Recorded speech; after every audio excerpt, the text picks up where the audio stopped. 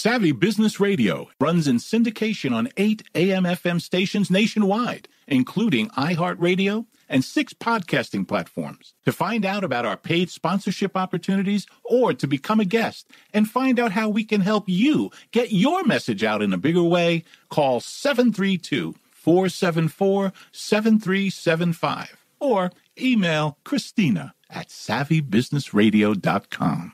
Our guest today is Charelle Lands, strategist, philanthropist, mother, writer, and professional. Today, Charelle shares her latest book, Leading with Feet, Making Intentional Steps to Live Out Your Best. Charelle will share some of her tips on how creating movement to pursue your goals can not only help you achieve them, but execute them. Find out more about Charelle and get her book today at leadingwithfeetbook.com. Hi, Charelle. Welcome to Savvy Business Radio. How are you this evening? I'm doing great, Christina, and how are you? I'm doing fabulous. I'm grateful we could get together. You're going to get together with us, and your interview will air in the beginning of the year. Awesome topic we're going to talk about, and that comes from your book, Leading with Feet, Making Intentional Steps to Living Out Your Best. And I think this is such a great subject because we've had a lot of guests on, and a lot of people tell me, hey, I have a lot of gifts and talents and passions, but I'm never able to get it out there in a way I want. But you've written a book to show people how they can, regardless of their situation, whether they are a mom or they have a lot going on their plate, it's still possible to create your dream life. So before we go to sharing all of that, share with your audience a little bit about your background, what brought you to where you are today. Yeah, sure. So absolutely. So I am actually an industrial engineer, and in my job and in my role, I do a lot of what I call making it happen from the standpoint of strategic development. And so I do it on the scale of a corporation. And what I do is essentially work with marketers and the team in terms of concept development. So the marketers come up with a concept, and what I do is help actually bring the concept into life with identifying the tentacles and bringing the teams together to manifest those things. And so I've been doing that for a little over, I think I'm 13 years. Let me see, 2018, 2008, wow. 9 years, sorry. So I've been doing that for a little bit now. And the book actually came about when I hit a rock in life, and I decided to transform or use the same exact energy that I was using for my work practice at home to manifest my own dream. And that's kind of how I got started with it, and then challenged myself to doing a half marathon. Ooh, nice. And do you have the desire to go for the full Monty in the near future? I do. So it's on my list of things to do in 2018, and I want to try a flat surface. It's just to get my feet in the area. Yeah. Well, I can imagine if you're going up hills and mountains, it's a lot more tenuous on your body than doing it on a flat surface. Where do you currently run out of? So out of Nashville, Tennessee, and nice. I just did a half 2 weekends ago in Savannah. So I did the rock and roll in Savannah, Georgia. And so I do it for fun. And I've also done triathlon as well. Wow. And that was exciting. And I honestly, Christina, it was easier to do the triathlon than it was the half marathon, I think, the first time. All right. How is that possible? Why was it easier? Probably because so I overtrained for the triathlon to make sure that when I got through with the swim, with running, if you get tired, you can stop, essentially. Mm-hmm. And with the triathlon, when you're in the water, you kind of have to finish, or you kind of sink and die. Well, that was what I told myself. And so I wanted to make sure that I overtrained so that I would be prepared in the event of the race. Yeah. Always a good thing to be prepared. Now, I'm curious, so through you being an engineer, a strategy engineer, and helping people, having a concept and bring it to fruition, working with a lot of people, have you seen a common pattern to people who are not able to bring an idea or a situation to fruition? Yeah, I have actually. And a lot of it starts in the mind. One of the things I've seen is that a lot of people you'll have an idea and you're like, oh, I really want to do that. But then you get stuck or you stall or deviate from the goal. or you get off the train before it comes out of the tunnel, so to speak, in terms of going through hard times and not really sticking with it and sticking through it. And so one of the first things I say is, especially to people who have some specific ideas, is to recognize that it's powerful and that you're able to accomplish all of the things that you want to go after. Sometimes it just requires a different mindset. The other thing I hear is people say, well, I don't have the money or I don't have the resources. And that, I think is a common misconception that we tell ourselves when it's just a matter of being creative in the space that you have. And that as you create that momentum, you create the space in order to get your dreams, your visions going. So it takes being intentional, hence the word making intentional steps to really get it done, and exuding the best that you have to get it. One of the questions I'm often asked is, how was I able to write it with my hectic and busy lifestyle? And, I got creative, Christina. I invested in tape recorder. I invested in the ease of access on the computer. So, and I found the space that I already had. So I was in traffic, why not utilize that idle time in a way that was productive?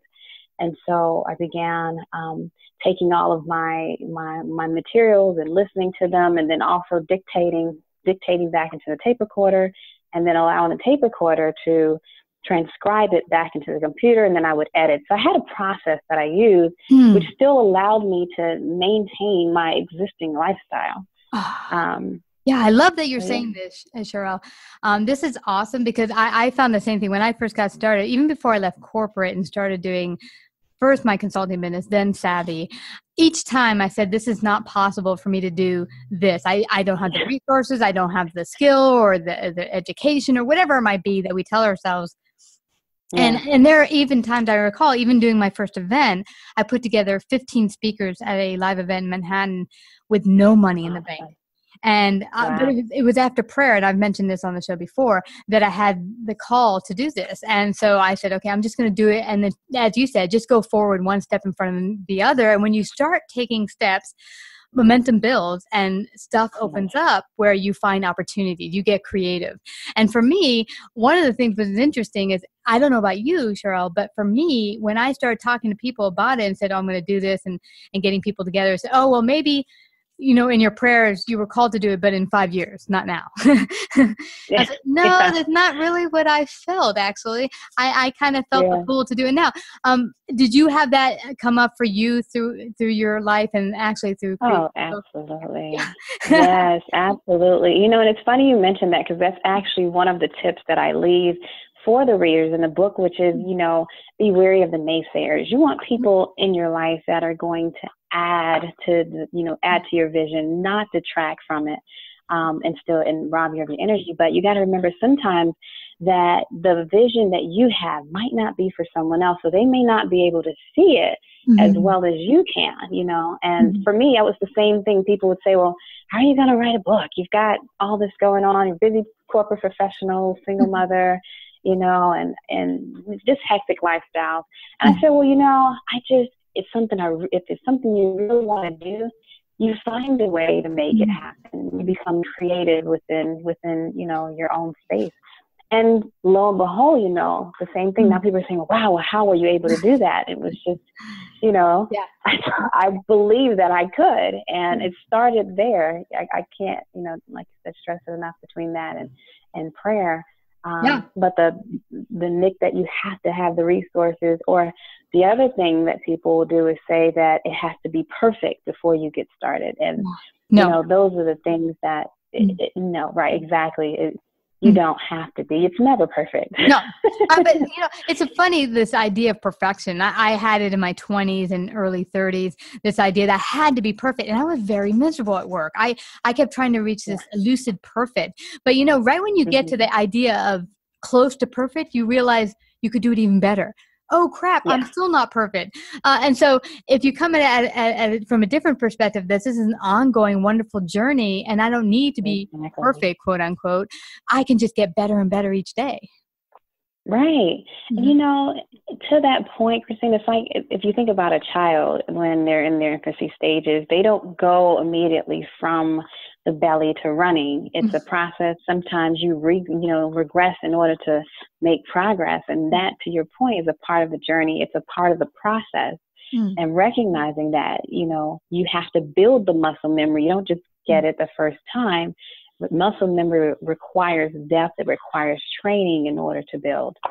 Yes. And I got something else that you mentioned earlier, and you just brought it up right now again. And that is there's a process, there's a system. You found a system that worked within your lifestyle, which is, I'm going to turn on my recorder while I drive and use this time efficiently to write this book. And I went through last year something similar where I decided I wanted to get back in shape. But I said to myself, with this I'm doing here and I'm consulting in the city, there's no way I can go to the gym. It's just not possible. How am I going to add it in? And I was able to add it in. And it's just looking at your lifestyle, and you said getting creative and finding processes and systems to work within your lifestyle. Yeah. Mm-hmm.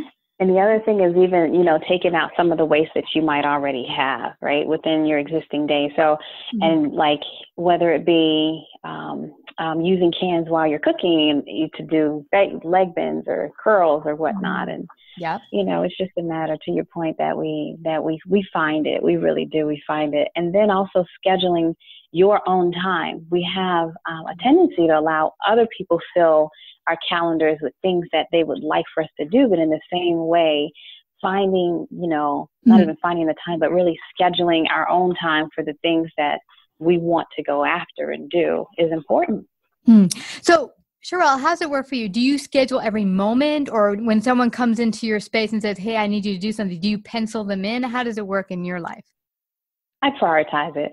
And so it depends on the respective ask that is coming forth and what it's in regard to. If it's something that can be delegated, then, I delegate. If it's okay, pretty much, I'll be honest with you, anything that comes up from my son is automatically on my calendar, and I typically move other things around to make sure that that I have the breadth and bandwidth for him. But I start off with a list of what's important to me, and then I put things on the basis of whether or not they're aligned with the priorities for me, which, obviously faith is very important to me. My son is very important to me. And then some of the goals and things that I have. And if it's just in, a simple ask or whatnot, I try as best as, to delegate. If it's, hey, can you come here? Then I put weights to it in terms of whether or not I can. And I had to learn this, which is being comfortable with saying no. No, I would love to, but I can't. And not spreading myself too thin. I had to learn that the hard way. But just being mindful of not biting off more than I can chew. That's a very good point. And I'm guessing as well, when you mentioned you prioritize and you said what's most important for me, you also, I'm guessing from what I'm gathering, that you also put forth, like, here's the direction and the end result or direction I want to go in, and does this help me get there? Am I understanding? Exactly. Yes, exactly. Because otherwise you'll find that you divide your time, right? You've got so much within the day. And I even talk about how the construct of managing your time is really is a social construct. You can't really manage something that was only intended to be measured. The time, in its sense, in terms of the seconds that actually go around the clock, is just a measurement between moments. But what you can manage is your energy. So the other thing I tend to do is I schedule things that require my brain power during my peak times, so that I know that I can be most effective during those moments. And then on my down moments, if I'm like cooking or cleaning, then I'm listening to tapes, or I'm doing things that don't require as much hands-on, but still allow me to remain effective. That's awesome. And I recall earlier on in the conversation, you mentioned that mindset is important. And so I've heard of so many people who've had a great dream or a great passion or even a talent that they wanted to get out into the world, and they're just not having success at it. Is your mindset really a big portion of why they're not getting the results they want? Absolutely. I am a firm believer that if you tell yourself you can, then you're right. And if you tell yourself you can't, you are also right in that, you draw the energy for what you believe. And I believe that the world in which we live, people expect us to be who we say we are. And people expect us to want what we say we want, but we can't expect others to know what we want without actually speaking it, commanding it, and moving into it. So it goes back into creating the movement. So you can have an idea and that idea remain dormant until you begin to move in it. When you have convinced yourself, because it is a process sometimes of convincing yourself that you're worth going after your dreams or your ambitions or your goals, you start developing the tenacity to go after it. You start researching, connecting with people who are in the field that you're in. You begin to walk towards it, move towards it, create momentum towards it. But the mindset, if you don't believe that you can have it, the minute that you start moving and something shifts, you'll likely abandon or abort that dream. But when you say, no, this is something that I know is for me, you find the way to navigate through it. Okay. What was that you used before? Did you say speak it, move, and create? What was those three? It was like it sounded like a recipe there. Yeah, you speak, you definitely want to speak it into existence, right? You have to believe for yourself that you're worth after. Then you have to put movement towards it, because that's what actually begins to create the momentum towards it, and that helps to create the space in which you need in order to keep it going. Wow. Even when you feel like you want to let it go. And that is such an important point to make, because there will be hard times. Whatever you're getting started in, there will be times where you want to fall off the wagon and just say, this is just too hard. And there was a guy we've had on, oh my gosh, probably 4 years ago now. He broke 5 world records, and he had severe health issues, and he was told he couldn't do what he wanted to do, but he did. And now he travels the whole world and actually tells people what he did. And they're like, oh, how could you do that? And he's like, you know what? The only thing different between me and most people is that I didn't give up. And he said, there are so many times you can throw in the towel and say, this is too hard. But if you want it bad enough, and, as you said, if you keep your mindset focused on it and don't let negative thoughts come take you off the wagon, as it were, you can create it. It's not going to be an easy process, though. I mean, Rome was not built in a day. Exactly.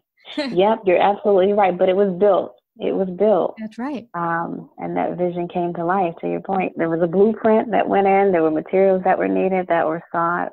There was likely a team that put it together. But yes, and that's the same exact thing, which is if you've got it in your mind, first thing I always say is, and you have convinced yourself, write it down, put it up, stick it around you, find a friend that can hold you accountable to your dream, to your goal, to remind you when you go through those rough seasons of why you're doing what you're doing, and that can help continue to push you along.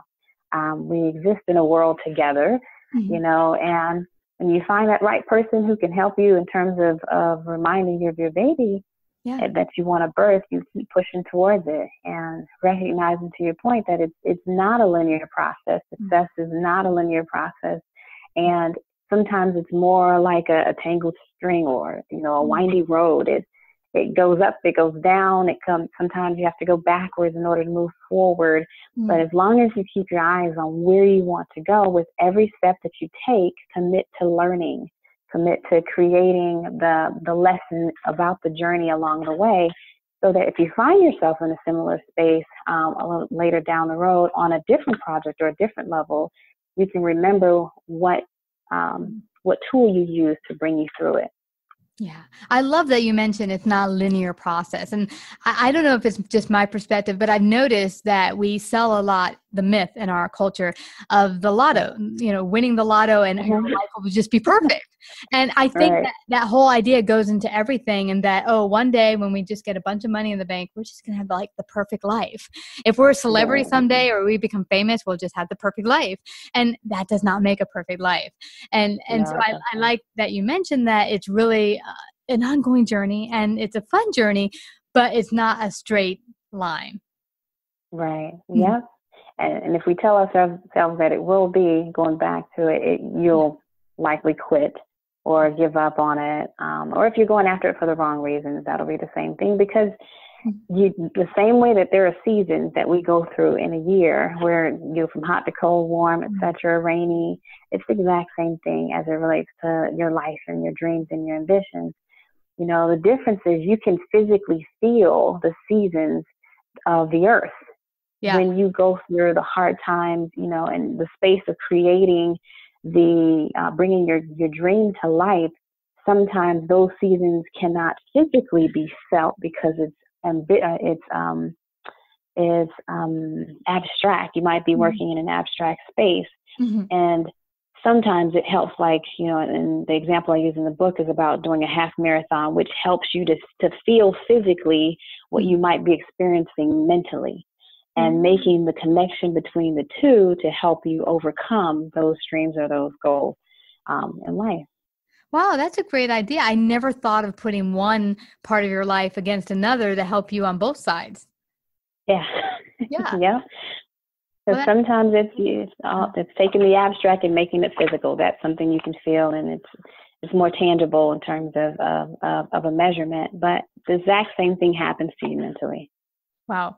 And for today, anyone listening in who felt that they have a dream in their heart that they've not even attempted to do because they feel it's too hard, what would be your top advice for them getting started? So the first thing, again, is to believe that you are recognizing that you have something very unique within, you know, inside of you that is worth birthing to the universe, to the world in which we live, that there is legacy that you have inside of you to give. Les Brown says that the richest place on earth is the graveyard, because that's where you're going to find all of the hopes and dreams that were never fulfilled, and books that should have been written but never were, and inventions that were, you know, could have been conceived but didn't come to view because we were too afraid to actually move in it, and we allowed ourselves to become crippled by fear. But if you really ask yourself and look at it, you know, what exactly is fear? That's what I would challenge and say is, what is fear? Is fear really, is it real? Or is it something that we tell ourselves? And if so, why and where did we get that from? And if you cross-reference it or look at exactly what it is you might be afraid of, is it something that only exists in your mind? And the more comfortable we get with challenging those thoughts to say, well, why can't I? You know, why can't I? Instead of I can't, why can't I? You'll find that you'll be able to create the depth of space that you need to move into it. If it's on your mind and your heart, there's definitely a place in which you can help to bring that concept to life. So I would definitely say to your readers is to recognize that, you know, there's greatness on the inside of you that is just waiting to come out, and you are worth it. It's not just an idea in your head. It's something that can be birthed and manifested. That is fabulous, fabulous way to end.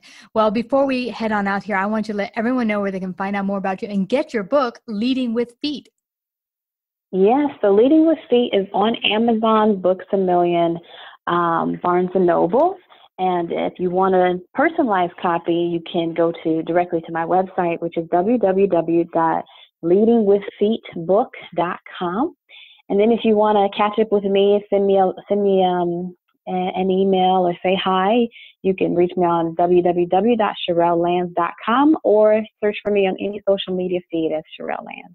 You betcha. Well, this has been a fabulous and enlightening talk, and I thank you so much, Charelle, for coming and share your great wisdom today on Savvy Business Radio. Thank you so much for allowing me to join, Christina. Savvy Business Radio runs in syndication on 8 AM/FM stations nationwide, including iHeartRadio and 6 podcasting platforms. To find out about our paid sponsorship opportunities or to become a guest and find out how we can help you get your message out in a bigger way, call 732-474-7375 or email Christina@savvybusinessradio.com.